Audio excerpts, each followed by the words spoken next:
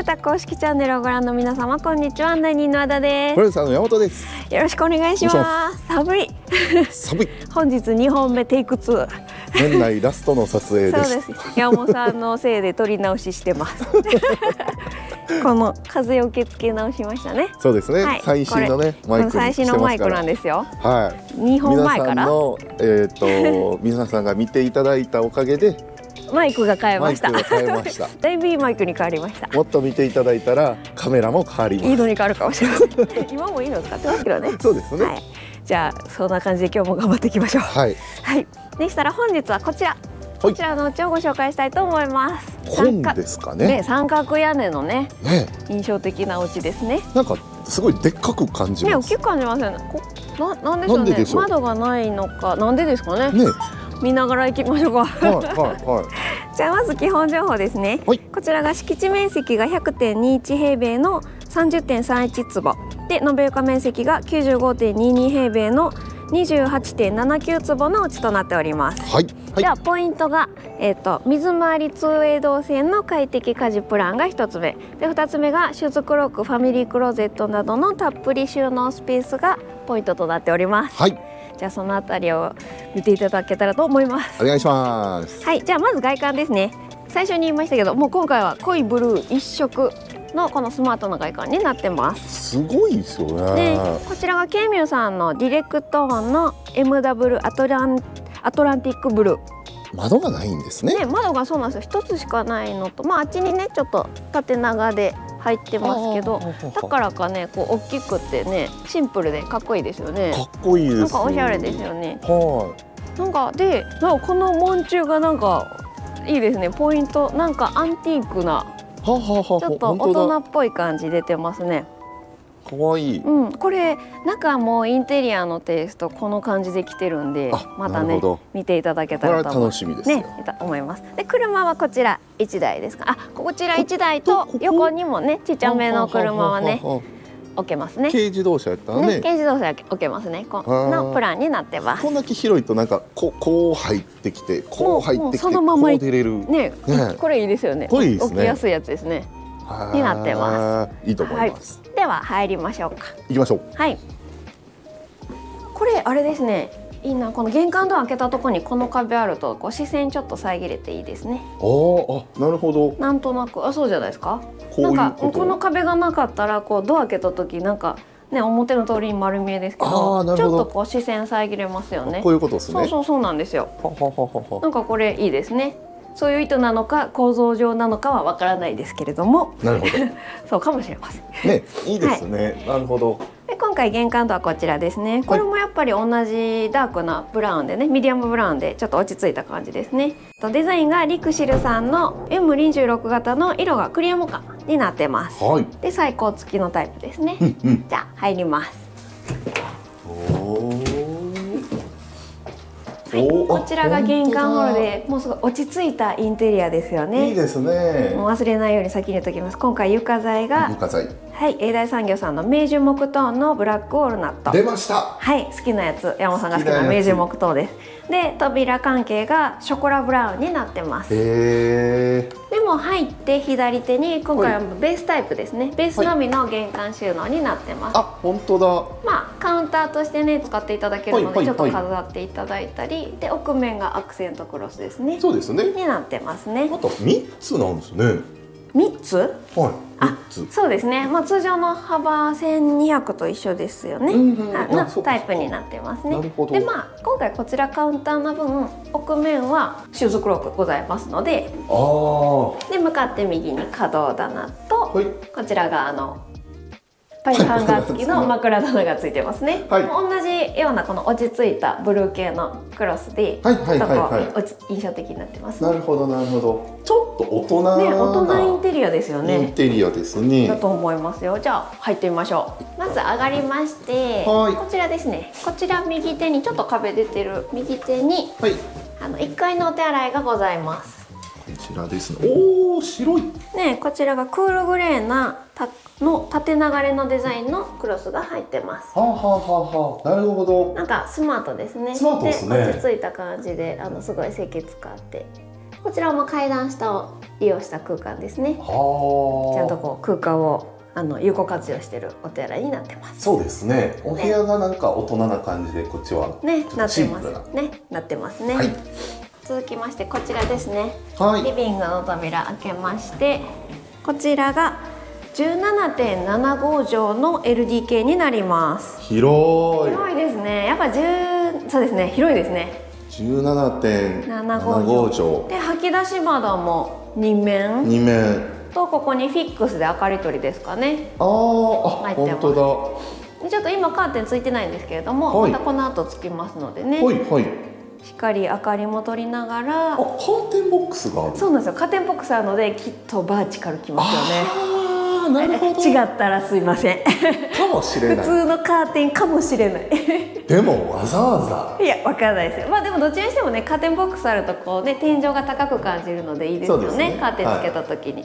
で、ここにテレビのコンセント関係ありますので、ここにテレビボード来て、ソファーこんな感じですかね。そういうことですね。広いですね。しっかり距離も取れてるので。いいかな。いや、なんかね、いいですね。こう背面を通るあれでもないんで、ソファーベタ付けてね、いけますし、いいですね。家具置いてもいいですしね。乗ってます。で、ここがまあしっかりここも吐き出しあるんですけれども、ここがダイニング。ここもカーテンボックス。そうなんですよ。ここもですよ。だからバーチカルですよ。だと思ってるんですけど、違ったらすいません。で、こちらがダイニング来るスペースですよね。で、今回はここにニッチございますので、ちょっとしたもの、携帯とかティッシュとか、テーブルねつける形になるかなと思うので、これだけあったら便利ですよね。そうですね。文庫本とかもちょっと出るかな。でもね、ちょっと置くのに便利ですよね。こういうのあるといいな。そうなんですよ。やっぱりこっちにコンセントありますのでね、充電器とかなんかコキとか置いちゃいますよね。アレクサとかね。そうです。アレクサとか置いちゃいます。見守りカメラとかね、置いちゃいますよね。アレクサがいいんですね。で、今回キッチンがタカラスタンダードさんのフェリアの幅2m55センチですね。もうインテリアに合わせてお色味もこのグレーのこうコンクリート柄みたいな色になってますね。これ品番が一応 JK の 800C になります。JK800C です。ですね。で、もう機能が浄水器付き水栓と、朝型の食洗機と、3口のガスコンロですね。ここのトップの色もこうグレー系でかっこいい感じになってますね。本当だ、合わさってる。色合わせてありますね。あと魚焼きグリルと入ってます。標準的なタイプですね。で、ここにね、冷蔵庫来るイメージで。で、そのちゃんと横には今回しっかりカップボードプラン入ってますので、収納量はここで確保してありますよね。なんだかんだカップボード付きがいいですね。もうすぐ住んですぐ暮らせますよね。ですよね。収納する場所がねあるので、またおしゃれなんですよ、収納も。そうなんですよ。扉の色がもう揃えられるので、インテリアがねまとまりますよね、キッチンとかとね。で、今回下が2の字タイプで、引き出し4段と、ゴミ箱とか置いていただくスペースで、上がねつりと高さ70センチのタイプでしっかり入ってるので、ここでも収納量確保してありますね。ちなみにここねダクトレール入ってるので、まだ照明入ってない、今照明ついてないんですけれども、お客様がね好きなの選んでつけていただくことできますので。なるほど。そうですね。で、いろいろアレンジしていただけます。で、あとこちら横に今回パントリーございますね。で、可動棚4段入ってますので、もう本当にストック関係、食品のストック入れていただけたらいいんじゃないかなと思いますね。カップボードでも十分なのにパントリーまでついてます。パントリーまでついてます。でも何かしらね増えるんで、コストコとか行ったら増えるんで。コストコ愛用者なので。語る。で、この隣に扉ございまして、こちらが皆さん予想ですかね、洗面スペースになってます。いい動線ですね。こちらがね、TOTOさんのオクターブライトの幅90センチで、扉がロイダルブラウンになります。機能は標準的に開き扉と、こちら引き出しですねになってます。で、あとはもう三面鏡がついてますので、ですね。こうですね。こうですね。真ん中がね。曇りコーティングになってるんですよね。曇り止めコーティングしてあるのでね、冬場にここでお湯をジャーッと出したらね、ちょっと曇りやすいかと思うんですけれども、ちょっとお手入れはね、気をつけないとダメ。そうなんですね。だそうです。なんか拭く感じで優しく。はい、僕はもう諦めてガシゴシ拭いてますけど。柔らかい布と薄めた洗剤でお手入れしてください。と書いてありますよ。気をつけてくださいね。で、後ろに角棚入ってますので、ここにパジャマとか洗剤のストックとかね、奥行きもしっかりあるので、いろいろしまっていただけますね。そうですね。今回あれですね、太陽光も乗ってますね。おお、すごい。ね、キューセルーズさん乗ってますね。はい。で、あとはこちらに洗濯機が来るイメージになります。はい。で、こちら奥面がお風呂になってまして、今回こちら TOTO さんのサザナの1616サイズですね。ベースがベーシスホワイトで、アクセントがグレイッシュウォルナット。グレイッシュウォルナット。聞き覚えがある気がする。グレイッシュウォルナット人気ですよね。結構モデルで見ます。どの色にも合わせやすいんでしょうね。今日全く同じのを見た気がします。いや、違いますよ。浴槽の形がクレードル浴槽ですし。本当だ。で、ほっから流がもう今回はライトグレーのラグ調なので、ちょっと色味が落ち着いた感じになってますね。床の色だけでもね、また印象が変わってきますよね。でしたら、こちらですね、もう一つ扉ございまして、こちらももう想像ができるかも。合ってたはい、こちら玄関ホールにもつながってまして、ツーウェイ動線になってます。なるほど。なので、お家帰られたらね、まず洗面に行って手洗って、当たり前のようにそうなん、キッチンに行くっていう動線で、お客様もこっちリビング入っていただくとか、いろんな動線が選べますね。はい、すみません。あと今すみません、こちらあれですね。こちらにホールに収納もございまして、こちら枕棚、パイプハンガー付きの枕棚ついてますので、もうね、ここにもシュークロにもコートかけれましたけど、ここにもかけれますね。かける収納をしていただいたり、でこちらコンセント足元ございますので、なんか充電関係とかもね使っていただけるかな。掃除機とかね、掃除機とかも置けますよね。あると絶対便利な収納スペースになってました。じゃあ1階は以上ですね。2階上がります。行きます。ここ窓からしっかり光が入ってきますね。本当だ。ですね。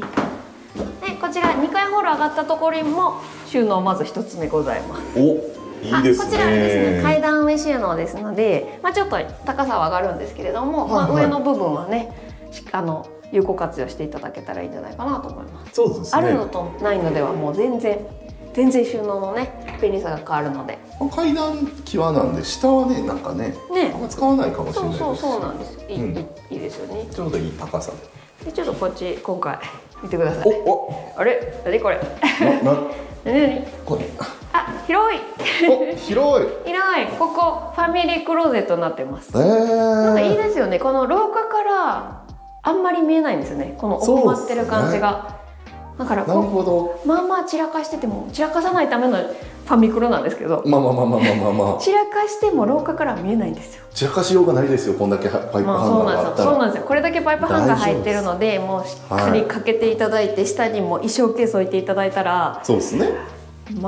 収納できるんじゃないかなと。だからちょっとこっちにね、派手な服とか入れたら全然ね。見えても大丈夫。別に派手な服も見えてもいいですけどね。で、上にも収納できますし、枕棚もね。なんでこのファミクロいいですよね。上がってすぐってとこがいいなと思うんですよね。ではこっち行きます。ではこっち行きますね。上がって左手のお部屋が、こちらが5.25 畳のお部屋になってます。こちらもクロスも白ベースの織物調で、もう本当にシンプルなお部屋ですね。インテリアお好きにアレンジしていただけますし、で今回オープン収納になってますので、さっきのファミクロも広かったんですけれども、ここにもねお好きなものを収納としてお使いいただけるようになってます。そうですね、扉ないんでロスする部分もないですし、そうなんですよ。奥行きとか気にせずに好きな使い方をしていただけます。はい、ですね。で続きましてこちらですね。こちらが、こちらも 5.25 畳のお部屋になってます。もうクロスもほとんど一緒ですよね。そうですね。本当に対照的な。広さも一緒ですし、窓はしっかりあって、収納もオープンで、先ほど多分広さ大体一緒ですよね。一緒ですね。もう喧嘩しないやつですね。喧嘩しないですよ。もう窓の方角だけで、決めていただけたらと思います。カーテンの色ぐらいで。そうですね。これからつきます。これからつきます。と思います。で出てすぐのこちらの扉ですね、引き戸、こちら開けましたら2階のお手洗いになってます。こちらも1階と同じで手洗い機付きのタイプになってますので、もうあとは紙巻きとタオル掛けがあればよくて、全体的にこうグレー系でちょっと落ち着きのちょっとじゃないですね、落ち着いた空間になってます。気にしてる。気にしてます。ではこちらで最後ですね。こちらが開けまして6.17 畳の主寝室になってます。広いですね。広いですね。クロスもちょっと落ち着いた色味ですかね。こちらもオープン収納でしっかり収納スペース、クローゼット代わりの確保してありますので、こちら除いて 6.17 畳ですので、もうお部屋の一体と化して見えるかなと思います。最近やっぱ6畳台の主寝室増えてきましたよね。もう本当に寝室って本当わかるんですよ。本当寝るだけですよね。寝るだけです。いや本当寝るだけなんですよ。なんかその分ね、ファミクロとかでしっかりスペース取ってある方が助かりますよね。そうですね。なんか時代の流れっていろいろ間取りも変えていくんですね。生活様式に合わせて変わっていくんですよ。でもね、こちらね、家はなかなか建て替えれないんで、そうですね、しっかり考えていただいて、後悔がないようにねやっていただけたらと思います。でこちら寝室はベランダつながっておりますので、結構奥行きありますよ。こんな感じで広めです。幅も広いですし、あったかそう。見た目はねあったかいです。日差しはいいですね。日差しはいいです。もうちょっと晴れてくれたら完璧です。そうですね。そうなんです。こんな感じでしっかりベランダございますので、洗濯関係はご利用いただけますよ。はい、でしたら本日のお茶いかがでしたでしょうか。いかがでしたか。落ち着いたインテリアにこの家事動線、回遊動線とか収納プランがしっかり考えられたお家だったんじゃないかなと思います。はい。でしたら次回も魅力的なお家をご紹介したいと思いますので、チャンネル登録、高評価、ベルマークの通知の方よろしくお願いします。お願いします。本日もご視聴ありがとうございました。ありがとうございました。